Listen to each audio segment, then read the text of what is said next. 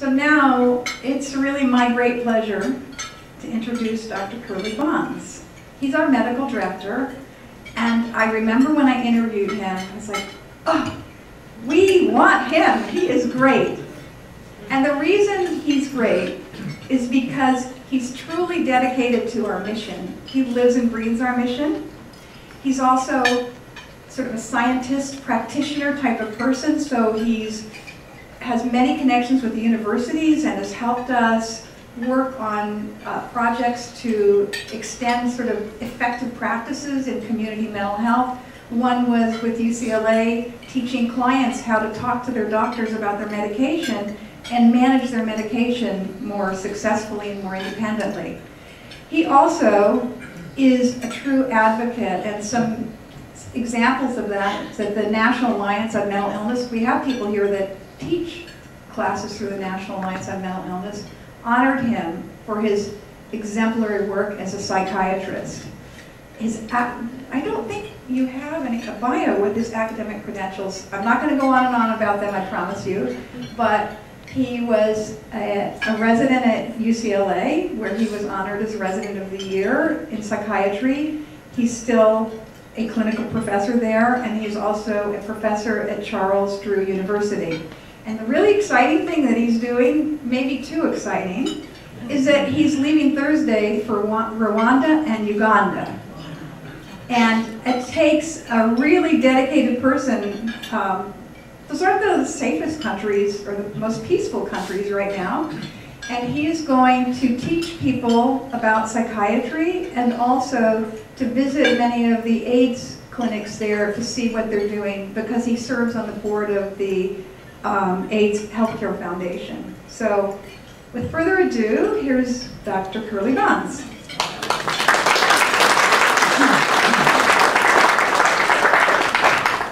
Thank you, Gita, for that generous introduction. I heard the gasp when you all heard I was going to Africa. It wasn't my first choice. I would have liked to go to Cape Town, but we have beaches in LA. So with that said, I want to also extend my warmest welcome to fellow members of the Legacy Society, as well as all the other families and supporters of Didi Hirsch.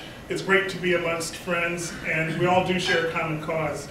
I will first give you a little bit more of my bio. So I was at UCLA, like Gita mentioned.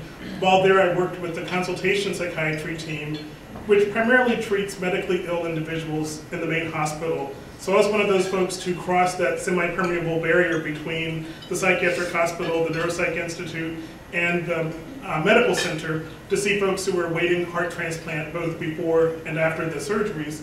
So learned a lot about the mind-body interactions, which have served me well now in my work at Didi Hirsch, where we're beginning more and more to integrate physical health and mental health into one umbrella program where we have at one of our sites where people can come and get one-stop shopping for all their services. After I left UCLA, after spending about a decade there, I went to Charles Drew in South LA. And the mission of Drew, in case you aren't familiar with it, is very much like Didi Hirsch's. It's to serve underserved populations. So a lot of people who are African American, Latino go there for services. As the chair of the program, I've worked with researchers there, and that's one of the reasons that I'm going to Africa. They have a grant to teach the African Rwandan military forces. After spending about 3 years at Drew, the hospital closed. Some of you realized that King Hospital ran into some difficulties, and after that I went to jail for 3 years. Now, a caveat, I was there as a supervising psychiatrist, so I learned a lot while I was there, and that's helped me now because we realize that people don't stay incarcerated forever. Another passion of mine is that people need mental health regardless of where they are, and a lot of those folks now come to Didi Hirsch, and we're able to give them appropriate services. So I still maintain my academic appointments, and I also have a small private practice, so I do see folks very much like those of you in the room who have resources for care. And one of my passions is to make sure that what people get when they come to a community clinic like Didi Hirsch is equivalent to what they would get if they saw me in my private practice. So our talk, and I do call it a talk, not a lecture, is a conversation about innovative interventions. And this is a talk that came to mind for me because I thought, you know, I've been a little bit out of the academic shadow of UCLA for a while. I still have my affiliation and I go back. But this is a talk that's meant to be accessible. So I put things at the level where I can understand them, which means that you're all going to understand them too. There might be questions. I would encourage you to hold those until the end because Although I tend to talk fast, if I get through everything, we will have some time for questions at the end, I promise. So I don't have any disclosures. I'm now 5 years sober, at least, from getting any drug money. I haven't been paid by anybody to talk about any of the products or any of the services or drugs that I'll mention during this talk. So you can be sure you're getting my unbiased, unpaid professional opinion. But there's one disclosure, like Keita mentioned. Like many of you, I come from a background where mental illness was in my family. I have a sister who I love, but who during her first year of college became very, very manic, and we didn't know what was happening. My parents wanted to suspect drugs or witchcraft, but it turned out that she was suffering from bipolar disorder. But she's no longer a sufferer. She's now recovered. She managed to raise a kid who's now a successful photographer, and they live in the other LA, Lower Alabama. So that's my only disclosure. And it really is the lens through which I see this work, because I think about what my sister needed and what she benefits from, and I think that everybody has the access and the right to have that access. So here's our itinerary. You've heard I'm going on a journey. I'm not going quite so far as the Starship Enterprise did, but we'll talk a little bit about psychopharmacology. And the reason for that is because it's still the mainstay of what we psychiatrists do. Sometimes I distinguish myself to a person who doesn't understand the difference between a psychiatrist and a psychologist in that I can write prescriptions. Of course, there's a lot more to it than that, but 1 in 5 Americans take some psychotropically active agent. And that matches the statistic that about 25% of us have a diagnosed mental health condition. So there's a huge pipeline of drugs, but unfortunately, only a few of them come to psychiatry. We'll talk about some of the most recent entries to the field. We'll next talk about neuromodulation. Now, that's just a fancy word for devices. And those are fairly new. When I was in medical school and residency, if you came close to touching a patient, if you weren't shaking their hand, you were probably violating some professional code. Well, as you'll see in a moment, that's begun to change a little bit, and psychiatrists now have procedures, which we're excited about because procedures are what you can bill for.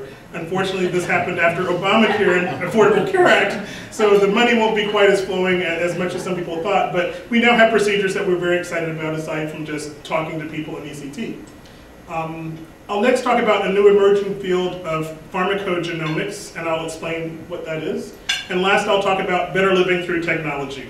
So fasten your seatbelts, away we go. So how many of you have taken organic chemistry? Or passed organic chemistry? Okay, I think I'm all right. I only see 2 hands, so I'm going to proceed. The molecule that you see spinning around is actually vilazodone or Vibrant, and it's partnered with a newer molecule called vortivoxetine. What you'll see are the generic names to the left and the trade names to the right. So Vibrant and Brintalex are the newest antidepressants. One was released vortivoxetine in September of 2013. We've had Vibrant since 2011. That's when they got their FDA approvals. But sometimes it takes a little while for things to get from the laboratory to the patient. And the New York Times last year wrote an article that described a crisis in the psychiatric pipeline because most of our drugs that we have work the same way as the old drugs. There are about 6 serotonin reuptake inhibitors. You're probably familiar with them: Prozac, Paxil, Zoloft, Celexa, Lexapro. I won't ask for a show of hands on that one, but many of you probably know that those drugs are used so much that there have been studies of the water in cities like Los Angeles, and there are remnants of some of these molecules because they're just so commonly prescribed. But these two are polyserotonergic agents in that they don't just re-inhibit the uptake of serotonin, but they block certain receptors that are subtypes. Serotonin is a molecule or a neurotransmitter that's responsible for modulating mood and anxiety, and we know that if there's more of it available to bathe the nerve cells in the brain, that mood is usually improved. So we try to make it more available by recycling. But these 2 agents hit 2 subtypes, the 1A and 1B, that are responsible for 2 of the major side effects that you might have heard of about serotonin reuptake inhibitors. Those side effects are weight gain and sexual dysfunction. Now I know we're at a lunch meal, but so you've just had a very healthy salad, but in Southern California it's a cardinal crime to cause a patient to gain 5, 10, 20 pounds. So you don't want that, and it causes them to stop their medications. And actually, after they gain the weight, they want to feel attractive, and so if you made them so they can't function, if they meet someone when their depression gets better, that's a problem too. So sexual dysfunction, weight gain, remember 2 main side effects of psychotropics, And these two agents are good in that they don't cause that to the same degree. So vortiboxetine and vilazodone if you're thinking about a newer agent. So moving on from antidepressants, and again, this is a very, very rapid, light, at the speed of light view of these agents. I'll talk about some of the new agents in addiction psychiatry. And this is a pretty exciting time for me because now the worlds of addiction psychiatry and regular psychiatry are kind of melding. A lot of the programs out there that do substance abuse focus on pull yourself up by your own bootstraps, you need to just stop it, go cold turkey. But for a lot of people, that's not something that they can successfully do because addictions are a biological illness, people get horrible cravings.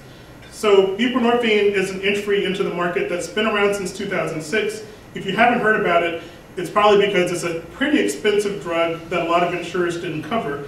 I mean, there's stigma in the marketplace financially as well. But the nice thing about buprenorphine is that it's a semi-synthetic opioid that sits on the receptor but doesn't cause the euphoria that you might get, say if you took heroin or a prescription narcotic agent. So the benefit of this is that it's better than methadone, which is the older agent, because it's safer. You may be familiar with the images of people lining up outside of the methadone clinic at 6, 7 in the morning because you have to dose it out every day because it's dangerous, people can overdose with it, and it's also abusable. So Suboxone has been a real lifesaver for many people who are professional because you can take it home, you can take it every day, it's sublingual, very easy to take, and can actually prevent the cravings that happen when someone's trying to detox from opiates. So there are some other anti-craving agents too. I won't go into as much detail about these, but Chantix, Revia, and Camprol respectively treat tobacco addiction, which is Chantix, which actually is not like a lot of older nicotine products. We used to give patches and gums, but those things all contain nicotine. And we're trying to get people to not use nicotine, so it's counterintuitive that you would give them something that you don't want them to have.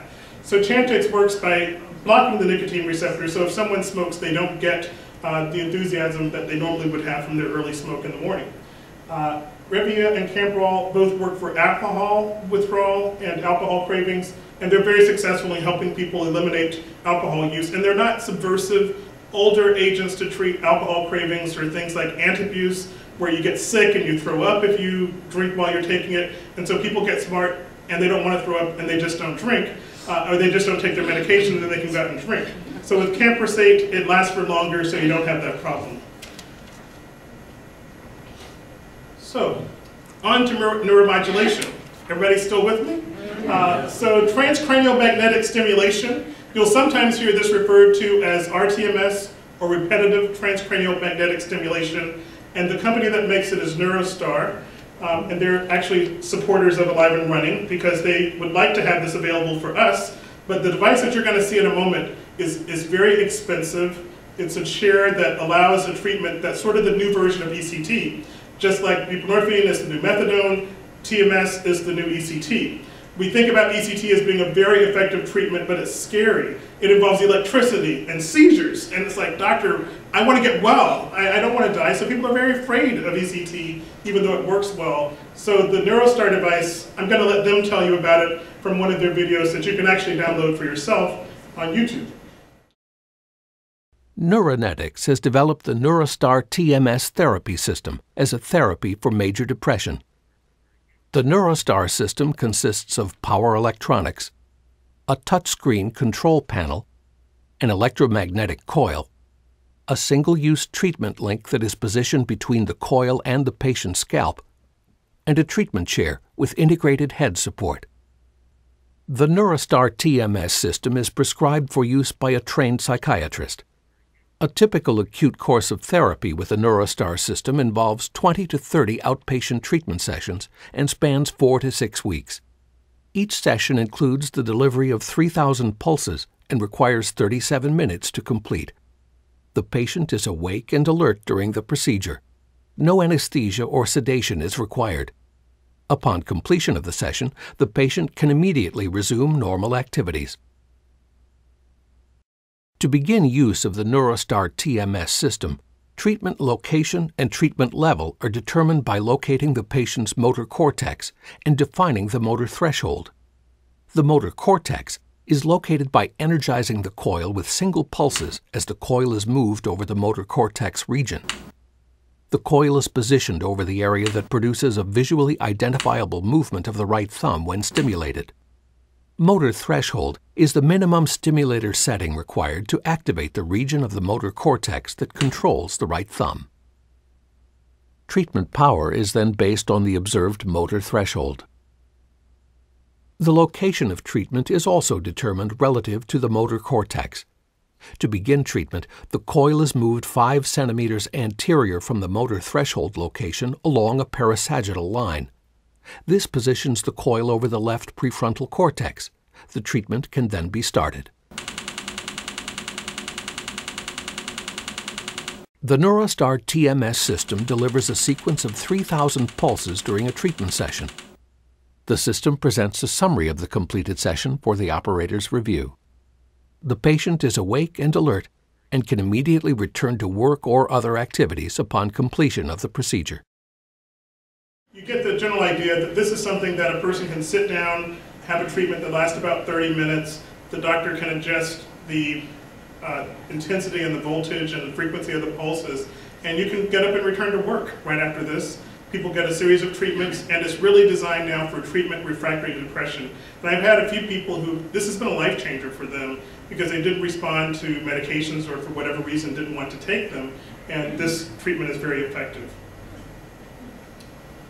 So the other device that we now have access to is the vagal nerve stimulator, sometimes abbreviated the VNS. It's made by a company called Cyberonics. And this one is FDA approved for chronic recurrent depression that's not responsive to usual treatment as well. Was originally approved in 1997 for epilepsy. So psychiatry and neurology are closely linked. We borrowed from their page because we learned that some people with epilepsy also have depression. It's about 30%, and their depressions got better. So it was used then to treat depression in isolation, and it can be combined with other treatments, including medications or ECT, or now even VNS. So for someone who truly doesn't respond to medications, this is an option. You can also combine the transcranial magnetic stimulation with medications as well. So this just shows you what the device looks like. It's about the size of a pacemaker, goes into the anterior chest wall, just like a pacemaker would. Now this is something that a psychiatrist isn't doing in their office because it involves blood, and we don't do that. So we send them out to a surgeon, they get the device installed, and then they come back to us. And this is what it looks like in the neck. The vagal nerve is really a large nerve that we found is a very good way to communicate between the body and the brain. You have one on each side of the chest, and it also innervates the diaphragm. But it delivers this device a mild intermittent pulse signal to the vagus nerve, which then transmits to the brain that causes neuromodulation to occur. Some of those neurotransmitters that I mentioned before, like serotonin, norepinephrine, get released as a result of these pulses. And the result is that the patient feels and gets better. So this shows the patient with the wand that they hold over this device, while the physician holds this agent that looks sort of like a Palm Pilot, can adjust it, and I imagine at this point they have an iPhone app for it. But you can do this in the office depending on how the patient reports their mood, so that this is actually something that is a new alternative for depression. Hasn't caught on quite as much as TMS, again because it's invasive and does require the creation of a wound. So the next stop on our journey is pharmacogenomics, which I mentioned I would explain. Assurix is a company that makes a product called GeneSight, and some of you may have heard about the Human Genome Project, where we're trying to code, or we did code, the entire human genome, and you're wondering, how does this affect me? Because our tax dollars paid for it. Well, one of the benefits has been that we now can look at how the body affects medications. In other words, pharmacodynamics. What happens after I take a drug? You know that some people are lightweight, so you can have 1 glass of iced tea and you're wired. Some people need to have 5 glasses before they get to that point. The same thing is true with medications. We all metabolize them slightly differently. And so this is a test that your doctor can administer and tell you which drugs you're more likely to have side effects from because of how your body will metabolize them. So this is the swab that comes. It's in a little FedEx envelope, and you actually rub on the inside of the cheek, the buccal membrane a bit, 10 seconds on each side. They get shipped off to the lab, and about 2 weeks later, the doctor will get a report that comes to their email that looks like this. And if you were to walk through it, the drugs that show up in the green column mean you're good to go. These are medications that you metabolize normally, shouldn't have any side effects, and they should be effective. medications in the yellow are ones that your body might have trouble with. So these are the folks who might potentially respond differently or might need a lower dose, or they may have side effects from them. And then of course the red column are the ones that we really need to worry about and monitor you carefully and maybe avoid altogether because you're a slow metabolizer. These are all done through what's called the P450 system. Everybody say that, P450 system. Great, you're learning. So that's in your liver and is what is responsible for metabolizing all of these medications. So there's a whole host of P450 enzymes that are beyond the scope of this talk, but just be aware that now you can go to your doctor and say, I want the pharmacogenomic test. This is offered for antidepressants, for antipsychotics, and for attention deficit disorder medications. There's also one that's for psycho-oncology or oncology medications as well. So we move into the last leg of our journey, and this is better living through technology. I sometimes get accused of having an app for everything, and this is, of course, a mock-up of a blood pressure and checking the smartphone to use, because we like to monitor everything and we like to be in touch with the world around us. We like to get restaurant reviews on our phones, we like to get information about the environment, and we can also get information about ourselves and record things like how many steps we take or how many calories we intake. Well, why not use it to improve health? And there's a project that I've been working with that is now in the, I would say, pilot stage, where we are seeking funding.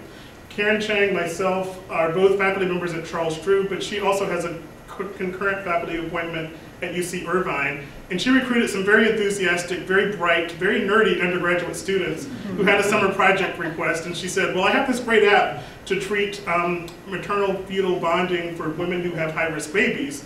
And it was something where they could monitor like how often the baby was feeding, whether it was wetting, crying. But she thought, we can apply this in mental health. And she asked me, which of our populations at Didi Hirsch are the most difficult for us to engage? And it turns out it's those 16 to 25-year-olds, so-called transitional age youth, that really are not so interested in talking to a person, but they'll put anything on Facebook or social media or on their cell phone. And so we are going to seek funding, and we've gotten a preliminary score that's favorable. But I'll introduce you to this notion that at the very bottom of this pyramid of self-care or medical cost is self-care. You know, if we can get people to really take responsibility for monitoring themselves and doing the right things like eating right, exercising, taking their medications, going to the doctor. The things at the higher end of this pyramid, which are long-term hospitalization, physician appointments, surgical intervention, the base of it is really taking care of yourself. So we want to have that base be really, really well covered. So this is an initial prototype, and it shows what this app would look like on your phone. It includes everything from appointment reminders, medication log reminders, ability to self-monitor your mood, a depression survey, motivational messages. So some of you are here because you know about our Suicide Prevention Center. Well, just imagine that someone who's maybe having several days in a row where they're feeling down, maybe they get to a point where their score is so low that they feel depressed. They would get a text message that might be anywhere from telling them, hey, this is something that you said that would help you. You can go for a walk, you can take a hot bath. But if it gets to something that's more serious, like a person who's truly beginning to have thoughts of suicide, the number for our Suicide Prevention Center would pop up along with the number for their crisis hotline to let them know that there's help just a phone call away. So this monitoring would happen both between appointments, so that when someone goes in to see the physician or the nurse, they can look at all of this data that's been collected. Because I don't know about you, but sometimes when I walk into a doctor's office, I know he only has 10 minutes, and I need to get it all out. Well, if he has this information beforehand, it really might be helpful. So these are more screens that just show you can put in appointment reminders, phone numbers, if you need to cancel or confirm. This can all be done through the interaction of this application. And it's for either iPhone or Android. You can monitor your moods. There are visual scales similar to the pain scale that you probably had if you ever had an inpatient surgery. Update your mood. Some people, you know, it's just a finger slide where you tell how you're doing. And then this printout on the right is just a chart that the doctor would see, so that between appointments we can see if you've had a low mood most days or a high mood, and again be able to incorporate that into your treatment plan as to whether we're going to adjust your medication. Because there is something called state-dependent memory, where if I had a bad drive or a bad bus ride to the office, I might be in a bad mood. And I don't want my decision about your treatment for the next month or 3 months to be dependent on the fact that you had a bad day. We want to look at cumulative data over time. And last but not least, being able to manage the medications is very important. If you can record which medications I've taken, I'll be able to know how compliant or how adherent you were with the treatment and whether or not it's working because you didn't take it or because it's just not working. And of course, we would give points for all of these things. In the app, there's something called the gamification of life, where a lot of people really respond well if they can get points. It makes people do all kinds of crazy things, like go 10,000 steps a day, but we won't talk about that. So I happen to think that the brain is the final frontier for medicine. I'm a real Trekkie and was a geek as a kid, and one of my idols was Bones McCoy, who's in this bottom right corner. And I think we're not quite at the point yet where we have the tricorder scanner, where we can both transport ourselves and figure out what's going on inside of someone's body or brain. But I think that there might be a time when we'll get there. So as I promised, we're now at the end, and I'm happy to take any questions about things. If I go to see a psychiatrist in Los Angeles, how likely is he or she to be able to prescribe these treatments? The question was, how likely is a psychiatrist in Los Angeles to be able to prescribe these treatments? Well, that's a very interesting question because it's probably going to depend on two things: your wallet biopsy and your zip code. By that I mean these treatments, for example, the TMS chair costs about $8,000, and each application of the filter that you saw in the video costs about $100. So this is not yet covered by Medicaid or Medicare or Medi-Cal. But some of the other treatments, like the drugs, for example, are all covered. The pharmacogenomic profile is covered by Medicare, but not by Medi-Cal yet. So if the psychiatrist is knowledgeable about these things, it's going to depend on what your insurance coverage is or your out-of-pocket ability to pay. There are other things like this app, which you couldn't get yet because it's not. But for the most part, all of these things, if you have the right resources, you could get tomorrow. And that was a part of the focus of this talk. Could you talk about DBS, deep brain stimulation? Deep brain stimulation is similar to vagal nerve stimulation. I would say that in terms of my experience with it, it's a bit riskier because it does require the insertion of a probe, so there's risk of infection. I don't know the literature really well with it, but I think it's equally effective to the other presented interventions like vagal nerve stimulation and TMS.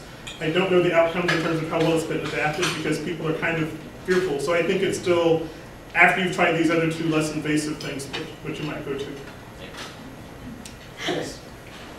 Me? Yes. Oh, if, let's say your psychologist isn't aware of this, is there a place I could send them to say, you know, here's to go, here's to, you know, check it all out, learn all you can, or they're continuing education courses on it, or how do they learn?